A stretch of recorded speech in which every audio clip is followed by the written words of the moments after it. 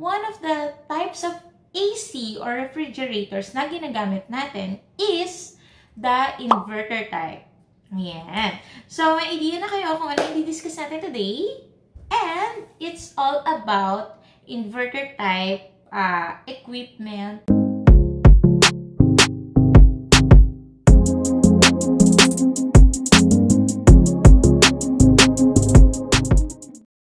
Para mas maintindihan natin kung ano yung inverter type appliances, i-compare natin siya sa non-inverter type na mga appliances.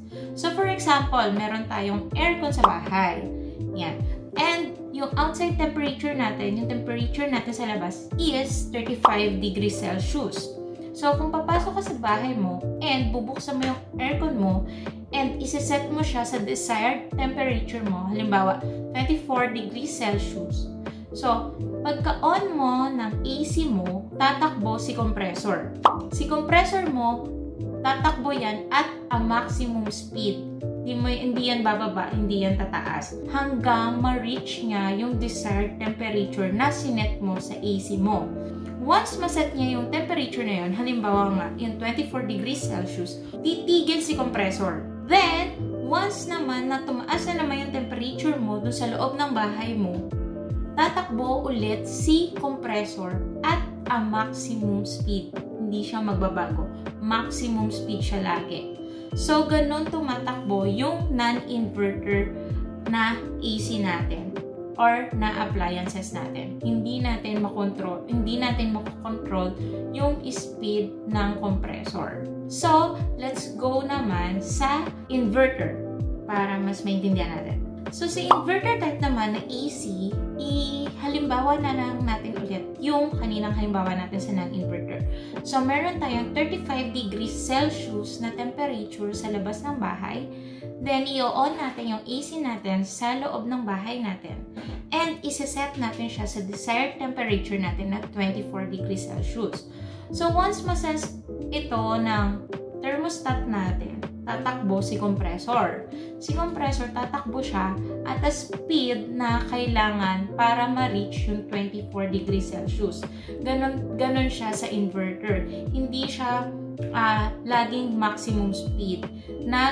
Automatic siyang bababa or tataas sa speed depende sa need nung temperature na kailangan natin ma-reach doon sa loob ng room natin. So, halimbawa, na-reach niya na yung 24 degrees Celsius, si compressor hindi siya mag-i-stop. Pero magra-run siya para ma-maintain yung 24 degrees Celsius natin na temperature. Keep on running siya, pero hindi na siya at a maximum speed. Ano na siya? Depende sa speed na kailangan para ma-maintain yung temperature na yon. So, hindi siya laging maximum speed. So, dahil hindi siya frequent start-stop and hindi siya nagra-run at a maximum speed, nakakatipid tayo sa kuryente. So, ganun yung nangyayari sa inverter type AC or sa refrigerators natin. Ayan. So, dahil naintindihan na natin yung difference between inverter and non-inverter ACs, magbibigay naman ako ng advantages ng inverter type na AC. So, sa inverter type na AC, yun nga, number one na advantage niya is nakakatipid tayo sa kuryente. Nakakatipid by 30%. Then, number two, mas magiging komportable tayo sa pagtulog pag naka-turn on yung AC natin kasi na-maintain natin yung desired temperature natin sa room natin. Unlike pag sa non-inverter type na AC, frequent yung on and off ng compressor, temperature natin sa room is hindi siya constant. Kasi nga, bago umandar si compressor, kailangan tataas pa yung temperature sa loob ng room mo para aandar ulit si compressor, then i-reach niya ulit yung desired temperature mo. Unlike kay inverter type na AC, maintain natin yung temperature na sinet natin doon sa AC natin. Then, for the disadvantage naman ng inverter type na AC, isa lang siguro.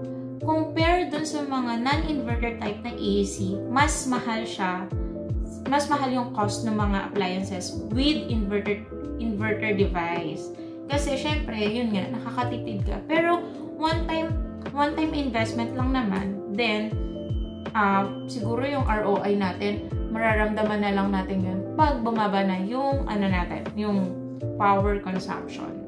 Iyon. Yan! So, in conclusion, syempre, mas pipiliin natin yung appliance na mas makakatipid tayo in the long run. So, one-time investment na mahal siya, pero in the long run, magiging komportable na tayo at makakatipid pa tayo sa kuryente. Just in case, gusto talaga natin magkaroon ng AC sa ating bahay. Ayun. So, yan guys. So, sana na-explain ko na maigi or naliwanagan kayo kung ano yung kung ano talaga or kung bakit talaga nakakatipid yung inverter type na appliances. Ayan. So, if you like this vlog and if you enjoy watching my vlog, please like and subscribe. Bye guys!